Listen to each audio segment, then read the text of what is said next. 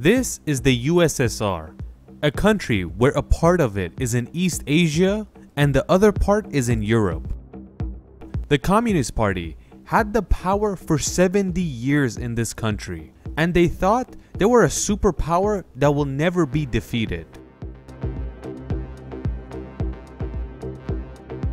He is Mikhail Gorbachev, the last leader of the USSR.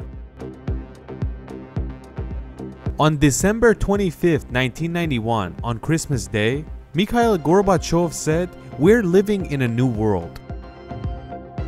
He said those words and went out and resigned. After 40 years of Cold War with the United States and creating the biggest army, the USSR collapsed and it turned into 15 different countries. After this, the US turned into the only superpower in the world. The USSR had 5 million soldiers around the world, but without shooting one bullet, this country collapsed.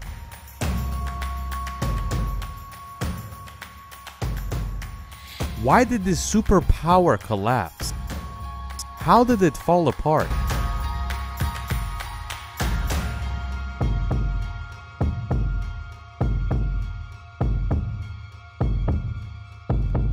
In the 1980s, the Soviets were very proud and they thought nothing will ever defeat them because they just went to Afghanistan and they had soldiers everywhere.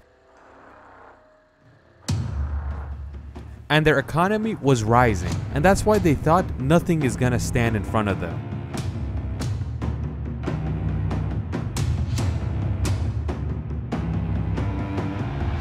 At that time, what you see of the USSR, it looked like the time Stalin was in power.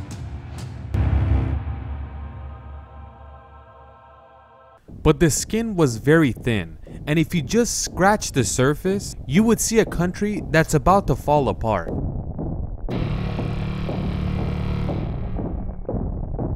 Gorbachev became the USSR leader in the year 1985, and he knew he had to make changes to the country. His goal was to make it like today's China and turn the country into a communist/capitalist country. He went ahead and introduced glasnost. Glasnost is a Russian term that Mikhail Gorbachev came up with. This word basically means transparency in English, and Gorbachev set that in stone in the USSR. But something like this wasn't good for a communist country. The people were like a ball you overinflate and they want to explode. Glasnost caused that ball to explode and the people came out into the streets.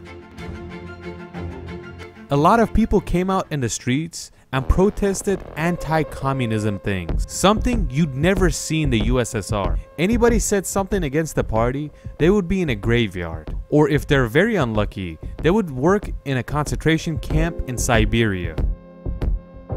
Until the 1960s, the USSR was extremely communist, and you could call it the most strict country on the planet. But after the 60s, it started to lay low a little bit. And the people started to notice that the higher ups had whatever they wanted, but they had nothing. And since they were a communist country, they had a set salary and a normal job. And even if they were very talented, they weren't awarded like anything else. And that is why you see anti-communism after the 60s.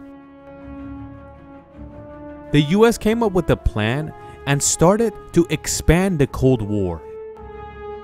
Day by day, they would create new weapons and they would basically tell the USSR to spend your money and keep up with us. And that is why the people got poorer and poorer. As you know, a communist economy cannot rise as fast as a capitalist economy because they don't make the same amount of money. In the 80s, the USSR people had no money, and that means they couldn't even buy proper clothes.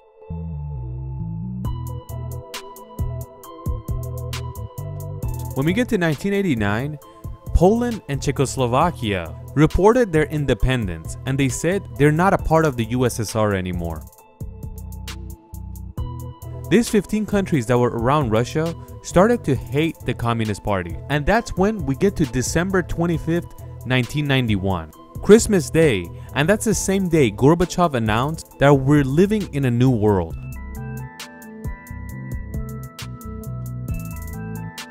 So basically, the USSR economy got to a point that it could not even stand.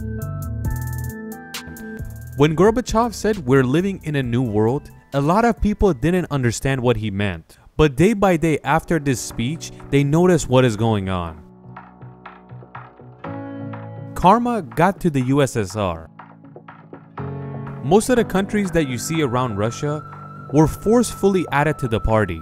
Estonia, Latvia, Lithuania, Belarus, Ukraine, Moldova, Georgia, Armenia, Azerbaijan, Kazakhstan, Uzbekistan, Turkmenistan, Kyrgyzstan, and Tajikistan. These were forcefully added and they were set behind the Iron Curtain. The borders around the Soviet Union was known as the Iron Curtain, especially the Berlin Wall. One of the starting points of the collapse of the USSR was the Berlin Wall. As you know, after World War II, Berlin was separated into two different pieces. East was in the Soviets' hands, and the West was in the American hands. But the worse the Cold War got, the East Germans would jump to the Western side. That is why the USSR put a fence up. But the fence didn't stop the people, so they had to put up a wall. They made this wall in the year 1961, and for more than 30 years, this city was split into two. A lot of families and friends were separated because of a wall. Half were there, half were here. It was up for more than 30 years.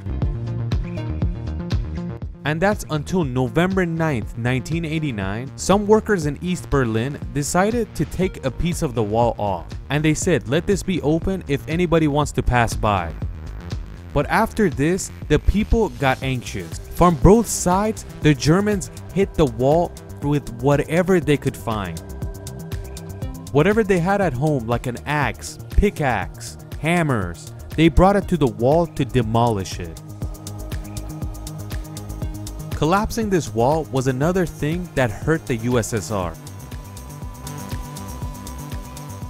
After this wall, whatever borders the USSR had up was no more. And just like that, the Soviet Union collapsed.